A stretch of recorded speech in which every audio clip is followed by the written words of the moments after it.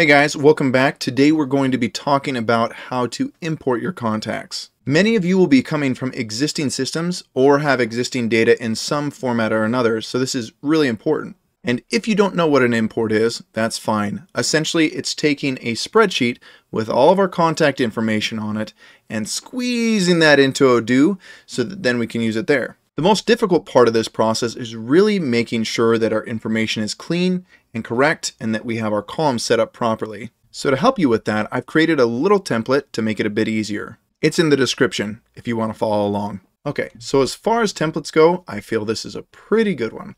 And the reason behind that is I've basically made it so any field that you would have for contacts is represented here. I have, however, removed any many-to-manys, one-to-manys, or image fields because there are better ways to deal with these. So I installed all the apps that are part of base ODOO and exported all the fields that you would have on the res.partner model, which is the contact model.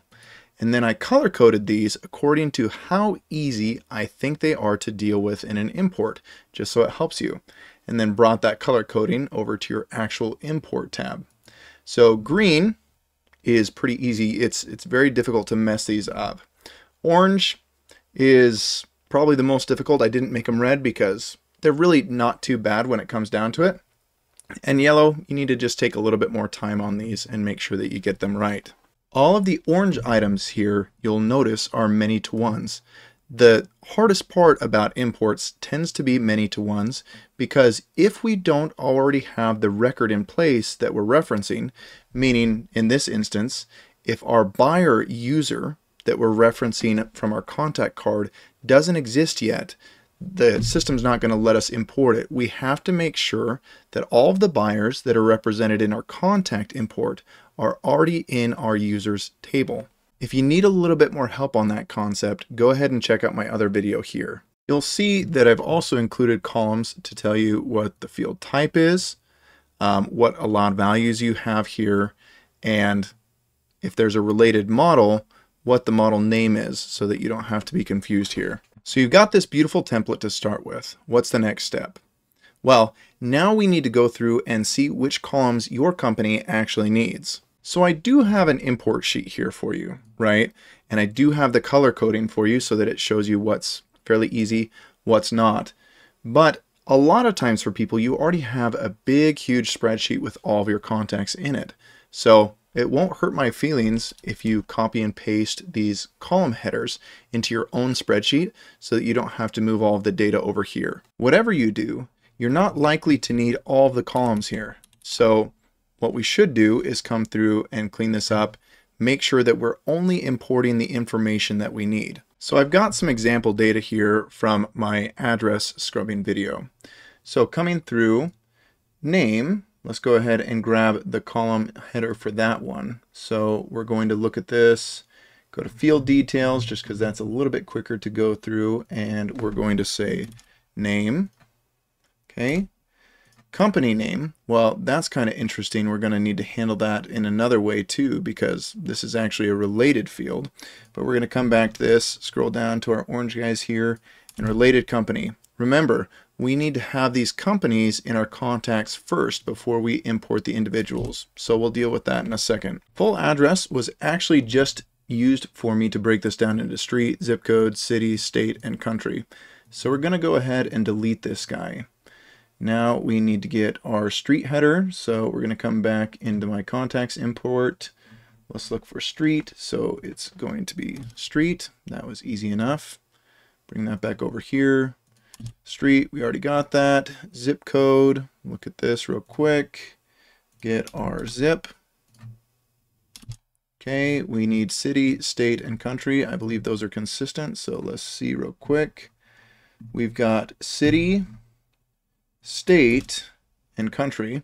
So state and country are both orange, so we need to be a little bit more careful there. We're going to have to check those out and make sure that we have the correct state and country. Now we have phone 1 and phone 2. We're going to say this is primary phone number and this is cell phone. So we're going to come back into here and we're going to look at this and say phone.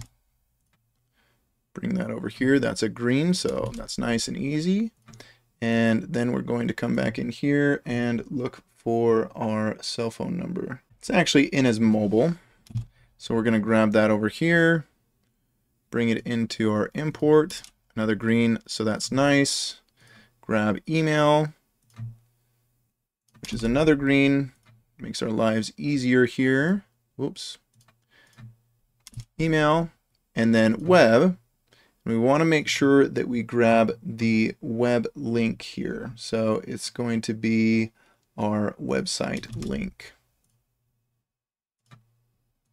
So now we've got our data all set up.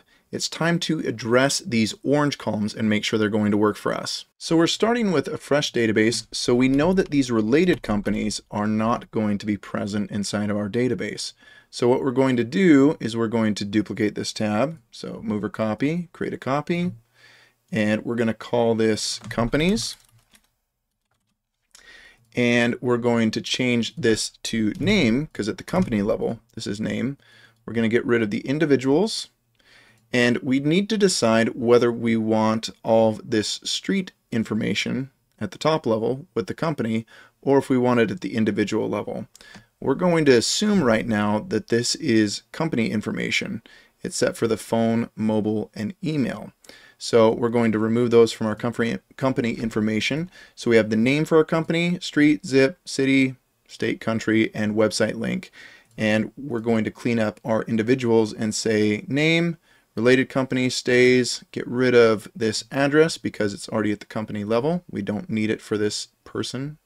And we're going to say, all right, and actually the email, yeah, we're going to keep the email at the individual level and get rid of the website link because that's at company level. So that's one related field taken care of. We're going to import our companies first so that our individuals can refer to those.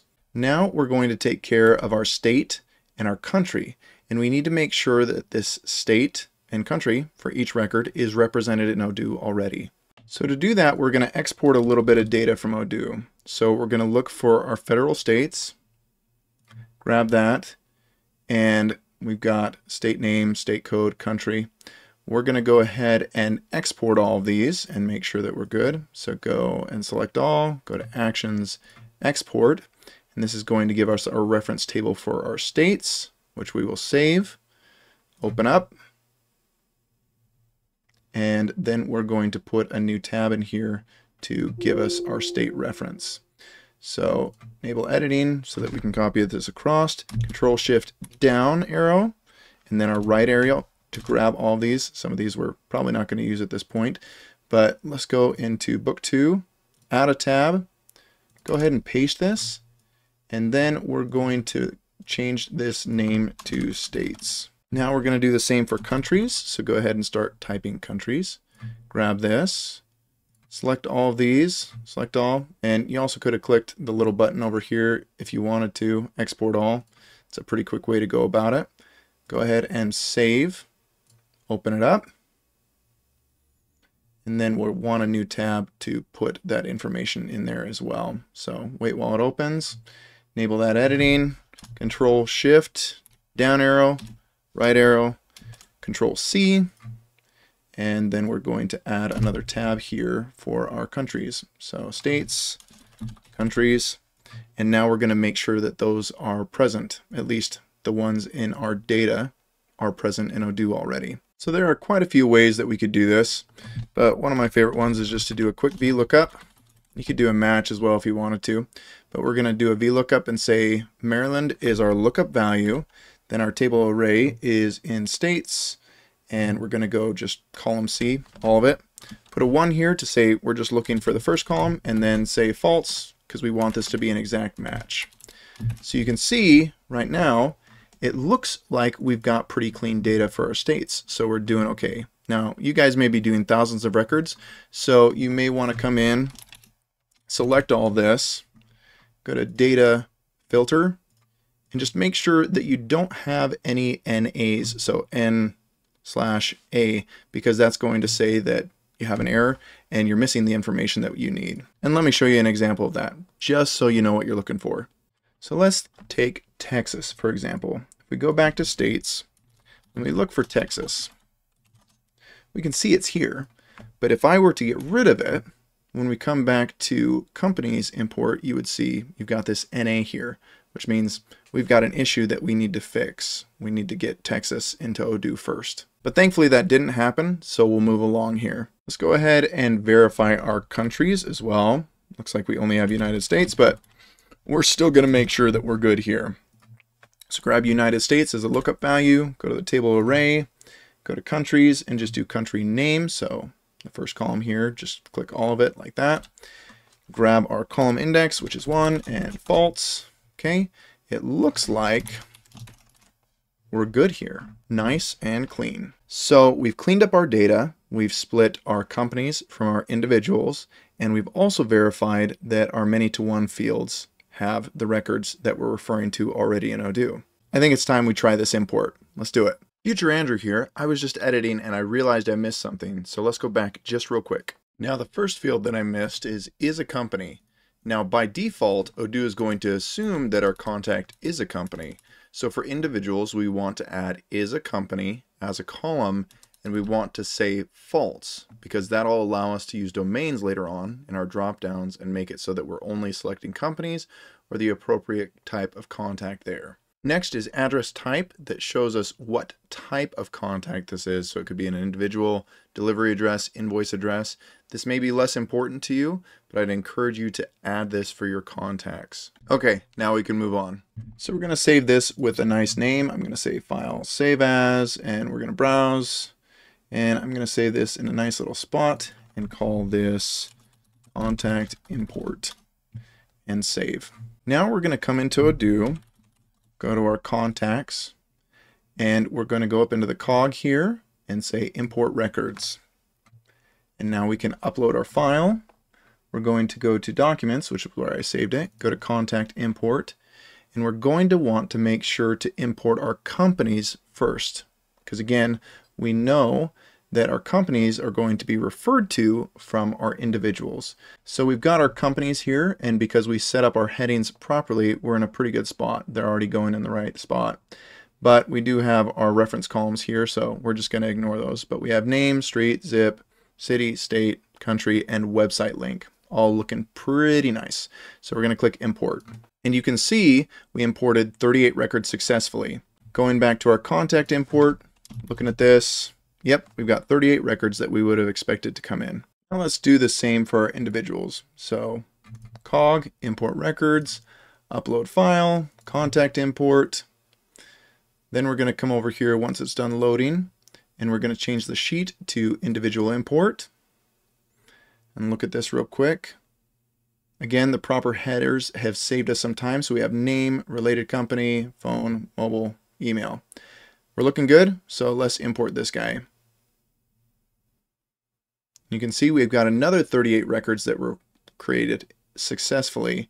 We'll go ahead and look at some of these and make sure that they linked up properly. So a good example for us is Detra Koye. I'm not sure if I'm saying that correctly. Sorry, Detra, if you're out there. Let's go ahead and search Detra Koye. You see how Detra's a company? That's why we needed to do the is a company false. Came in really nicely, tied to shot fiber optics, which, looking at it, if we come back in here, shot fiber optics, everything else came in nicely too. So there you go. You did your first contact import successfully.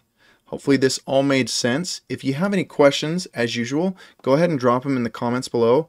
Or if you need any additional help, I've opened up my Calendly now. That'll be in the description as well, so you can reach out if you need some of my time to help you with this.